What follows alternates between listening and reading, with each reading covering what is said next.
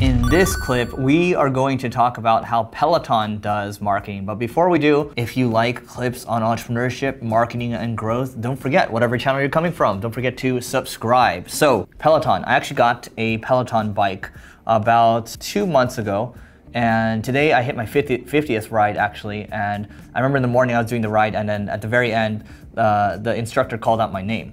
Right, I was like, oh, happy 50th, right? And I saw people giving me high fives today, so that was great too. So it comes at an opportune time. Peloton is, the way this business works is they sell different workout equipment to you. So you might pay $2,000, $3,000 or so, and you can finance it. You can pay like, $50, $60 a month or something like that. And then you end up paying a monthly subscription fee. So you pay $39 a month, at least for the bike. They also have a treadmill as well, and they have other types of workouts. Like there's meditation classes, there's weight training. It's great because it's gamified. It's you constantly competing with yourself, or you're competing with people in the room, or you're competing with your friends, and you're hitting streaks all the time. I find myself always sharing my workouts with my friends just to get the competitive juices going. And so they are a great business overall, and that's why they deserve to IPO, and that's why they beat out SoulCycle. So IPOing is becoming a publicly traded company. So what I'm going to do here is I'm going to score Peloton on 5 different things. I'm going to score them on SEO, content, general marketing, conversion rate optimization, and paid ads. So I'm looking at how they do marketing from a digital perspective. A company that has gone public is a company that's really good. It's a solid company, right? So I'm looking at their homepage right now, and this is above the fold. And I do actually like the videos of people moving, right? You can actually see it in action. It's like different settings, different types of people, different workouts in here, and you just get it immediately, right? And it's game-changing cardio comes home. Like the headline is crystal clear. And like, as I said before, David Ogilvy said, 80 cents on the dollar is already spent on the headline, all right? So it has get the bike, get the tread. You have 2 options to go with, right? It's crystal clear how this works. They do have, as we go through their site, they have a chat button on the bottom. It looks like they're using Drift. And we're coming down here, the best cardio machine on the planet. Boom, there's a testimonial right there. Try the bike worry-free for 30 days. Boom, automatically you take out the worry in people, like how much is it gonna cost? Can we try it for free, right? You're taking away kind of the objections that they have. Bring the Peloton bike home for no money down. Boom, taking the objections away. Because for a lot of people, price is gonna be the biggest objection. So bring the Peloton bike home for no money down. Learn more. $58 a month for 39 months, $0 APR financing, no money down, right? Experience Peloton at a showroom near you. So, oh, I'm not sure if I wanna invest so much in this thing. Great, you know what? Go to the local mall, try it out. You can go for a test run or a test ride. And they're just defeating all the objections on the homepage, okay? Now, as you scroll down here, they have, you can start a live chat, they have a support center, they're collecting emails, and you can see they have a good footer, so they're making use of their footer from an SEO perspective, and then they have their Instagram, their social buttons on the very bottom. So YouTube's a big thing for them, Instagram, Twitter, and Facebook, okay? Now, why don't we take a look at, let's say, their bike page over here. Take a look at their bike page, and as we scroll down, you can see, again, there's more social proof, right? You can see it's 4.8 out of 5, that's their rating. More social proof like USA Today, Good Housekeeping. You can watch a film on it too, and design it is solid. You can actually see it in action. Boom, there's a pop-up here. Like they're making use of pop-ups too. And in the top right corner, you can see it's a scrolling navigation. And it shows the price right there. You can buy it up front, or you pay. You can finance it, and you can just buy it right there. They talk about the home trial, reviews, all this other stuff, right? So this is just looking at the website itself. I want to look at their SEO, and right now, I mean, Peloton, they're still a fairly new company. I think they started in maybe 2012 or so. And so what you can see here is domain rating is 75 out of 100. Okay, so each level you go to, I mean, 100 is the best. 75 is pretty decent. Our blog alone is at 77. They have about 4.71 thousand, basically let's just call it 5,000 websites linking to them, which is decent. And their traffic value is $135,000. So if they were paying for their traffic on Google, just their organic traffic, they'd be paying $135,000 a month. And we can now see, let's take a look at the top pages on their site and see the type of stuff that they rank for, right? So they rank for Peloton treadmill. A lot of this is branded. So let's do Peloton over here, and then let's hit any target, and then let's only look at keywords, and let's see what pops up over here. So they rank for cycling class, they rank for their instructors' names. So some of these instructors I follow, like Robin and Ali Love, Peloton Shoes, International Mall. A lot of these keywords are actually fairly irrelevant. So they could use a little more help from a link building perspective, and we'll take a look at their content in a second as well. But also looking at the keywords that they rank for, domain authority is decent. So there's probably something off right now in terms of their content marketing strategy, because SEO and content go hand in hand. So I would say, if we go back and look at their overview, what we can look at is we can also look at who their top competitors are in the space, right?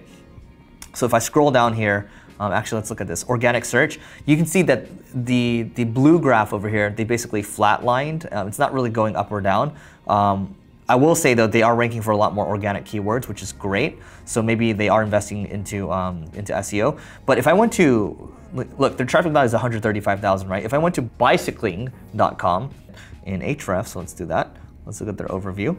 They have 17,000 domains linking to them. Their domain rating is 79. They rank for 700,000 keywords, and their traffic value is 719,000, okay? So that's the depth. I mean, you can just look at, or not the depth, but the gap in difference between their competitors. And you can see they rank for performance bike, folding bike, mountain bike, Tour de France, fat tire bike, and things like that, okay? So they're way ahead from SEO and content perspective. Now, if we go back to the Peloton website, if we don't see a blog at the top. Usually I like to have some type of blog or resources that people can check out. It's purely for them, it's from coming from like a sales perspective, right?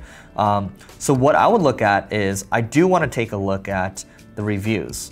Let's see what's going on here from a reviews perspective.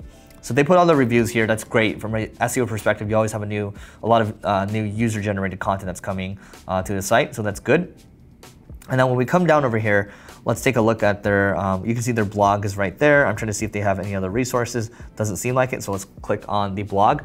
blog.onepeloton.com. I would prefer that the blog is not on a subdomain, because it has been shown in the past, I've done this in the past too, where if you put on a subdomain instead of a subfolder, the traffic can go down 5 to 10% or so. So onepeloton.com, ideally /blog instead of blog.onepeloton.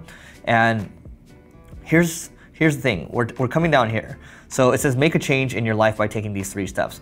I will guarantee you that there's probably not a lot of people that are just typing in that kind of keyword. I'm not saying you should always think about keywords, but at least have a sense of how the volume is, how that keyword or the topic opportunity is.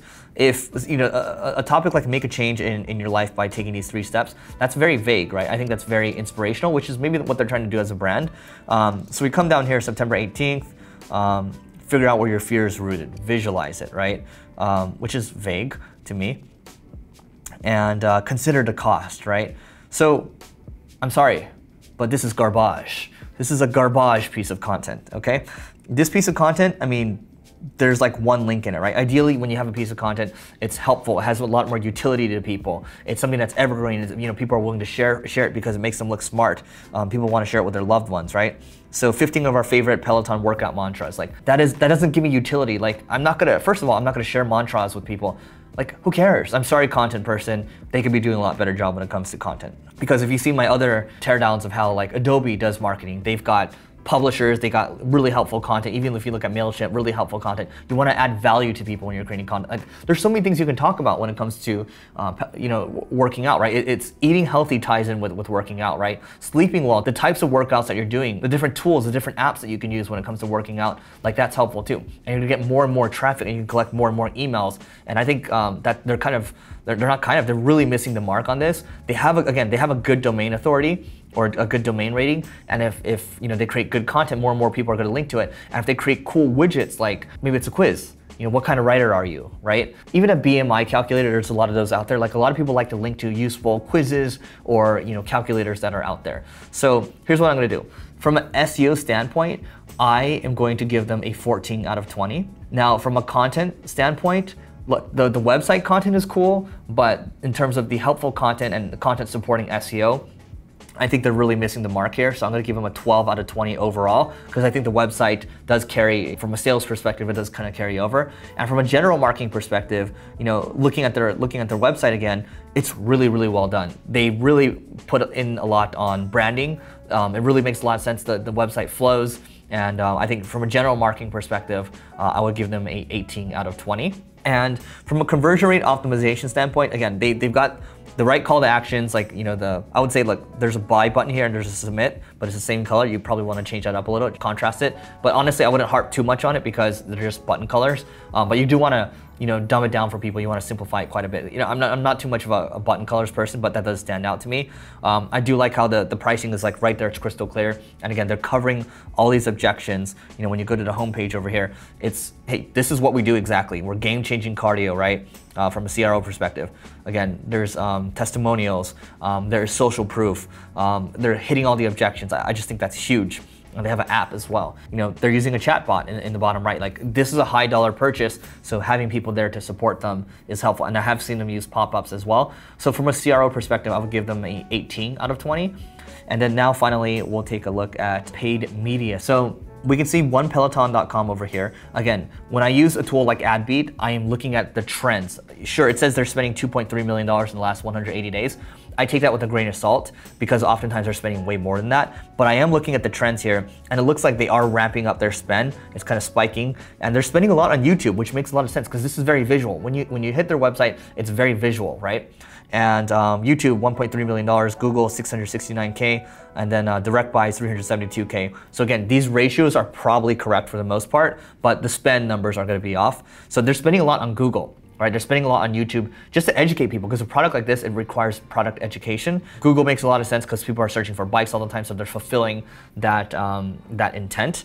And then as we come down here, they're spending money on programmatic, they're spending money on Amazon, it makes sense. You know, a lot of their spend is going towards the big markets, right? Los Angeles, New York, Chicago. And now let's take a look at their top ads. Like, I guarantee you, like, even before looking at this, I'm just like, vast majority of it is gonna be video, right? I'm looking at this one over here. They've been running this one for a while, and seen for 60 days over here. This is a PC Mag editor's choice, and they just basically take social proof and they just put it in as an ad. So I think that's great. There's a testimonial in here, it's rated, and then they're just sharing that ad.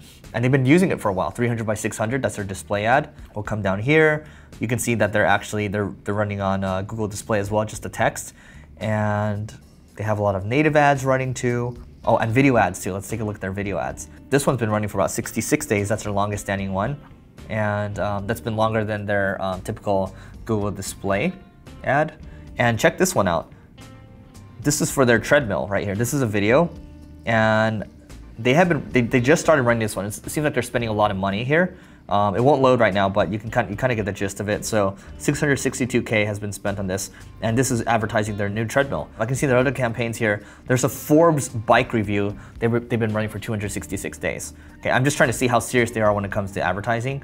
Apparently I can't pull up the data, but what I will say is, based on the trends and based on where I'm seeing this, like where I'm seeing them spend, it makes a lot of sense. They know their target market. They know it takes product education, and you know, I can't see how they're doing on Facebook, but it does seem like they're spreading their spend across pretty well.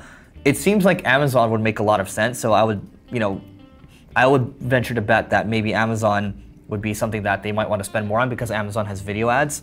And coming down here, looking at this, when I think about advertising, they probably do this already, but bicycling.com, they probably sell ads there. So how do I basically plaster that entire site? Because they have the intention already, so how do I take over that intention? If I'm not gonna do this content and SEO game, if I don't wanna own that, maybe plaster a site with ads first, see how they perform, and if it performs really well, then I'll just buy the website. That's what I would do from a strategic perspective. And right down here too, it shows similar recommended profiles. Like, any of these sites that you think you can buy ads from, or any of these competitors, look at where they're buying ads from as well. So that's what I would say. So from a paid ad standpoint, I would rate them an 18 out of 20. So if we total everything up at the end of the day, they get an 80 out of 100. And what happened was the content score really dragged them down. They should be at a 90 or so, but content really, really, really hurt them. So that's what I'm gonna say, 80 out of 100 for Peloton. I love the product. I talk about it all the time. And let me know what you think I missed. Let me know if you agree or disagree with me. And don't forget to rate, review, and subscribe, whatever platform you are coming from. And don't forget to check out the next video over there if you're coming from YouTube. And we'll see you tomorrow.